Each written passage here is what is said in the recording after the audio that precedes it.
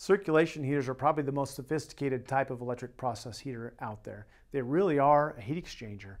An electric heater is placed into a vessel or chamber, and the elements hang out into the chamber. The vessel has an inlet and an outlet that are flanged connections normally to a process, and product flows through that heater out into a process. So heat is exchanged from the electric heater to the product flowing through it. Electric process heaters can come from a very small size that you could hold in your hand all the way to something bigger than a school bus. They can handle pressures from 1 psi or low psi all the way to 5,000 psi. Circulation heaters as a process heater are really pretty sophisticated, like I mentioned before. They take a high level of control.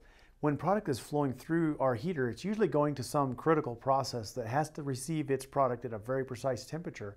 So the control system on a circulation heater really needs to modulate that heater at a high rate and make corrections if the flow varies a little bit or if the temperature needs to change at the process. Typically, circulation heaters, in terms of the thermal loop, need a very precise controller. They would require a PID controller for a temperature controller.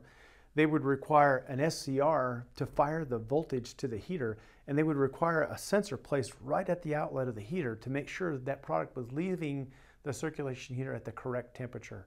These heaters have to make corrections in multiple times per second. They have to react quickly to process conditions, and they have to deliver performance time and again to your process.